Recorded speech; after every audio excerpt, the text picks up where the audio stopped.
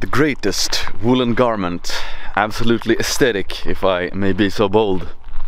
So I'm back making videos.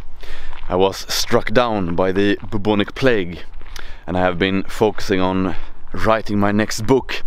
So yeah, I haven't made a video in a while, but now we're back. Now we're back to the usual video posting frequency. So I have of course posted a bit on Telegram. I made a podcast episode, so I have been busy enough even though I haven't made a video. So now I thought to elaborate a bit on, as the title suggests, the future of YouTube, my beloved YouTube. And I can actually say this, I can honestly say that I do love YouTube, and I'm not using that term lightly, but YouTube has been a main factor in enabling me to live a very good life, of course with a lot of ups and downs, not only good stuff, but yeah, I'm very thankful at least, so I hope for the best for YouTube. Now, YouTube, in my humble opinion, needs to be optimized a bit to survive, so it doesn't become obsolete in an ever degenerating world. I say degenerating because I want to share a black pill with you that relates to the topic at hand. It relates to the topic of YouTube, the topic of video making, the topic of TikTok actually. Now, as I mentioned in a recent podcast episode, I have thought about going on TikTok because after all it's my duty to try to red pill as many people as possible, so I want to be on many different platforms to be able to spread good enlightenment. Now TikTok though, so TikTok is, to my great horror, the place to be for the youth. Now the black pill at hand here is that the attention spans of the youth very limited, to put it mildly. So you actually have individuals who can't sit down for 10 minutes, let alone 20 minutes to watch a video. They need a 10 seconds clip to to be able to hold that attention for that amount of time. So therefore you have a platform such as TikTok with shorter videos, and that's very popular. So TikTok is the place to be, apparently even more so than Instagram, interestingly enough. And of course YouTube, they have seen this as well, which is why they have these YouTube shorts, so short format videos, which I haven't done any of.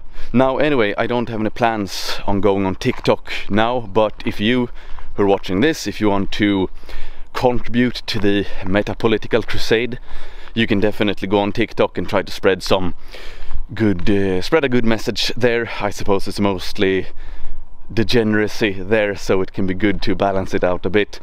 I only have so much time, I only have so much creative energy, and I want to, you know, put that energy into YouTube videos and, you know, give good insights to the guys who are actually willing to concentrate for something for 10 minutes or even that.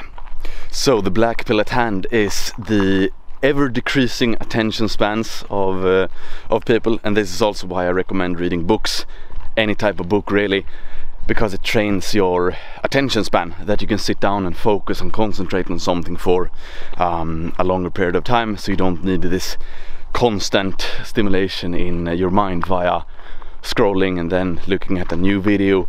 So ultimately the format of short videos, very psychologically detrimental. It's not good, so you shouldn't be a consumer. I don't think you should be on TikTok to consume material, but if any one of you wants to go on TikTok to create content that is positive, by all means do it, but I will remain on Odyssey and YouTube. I still love making videos, by the way. It stimulates my inner artist to do it, so I will continue to make videos.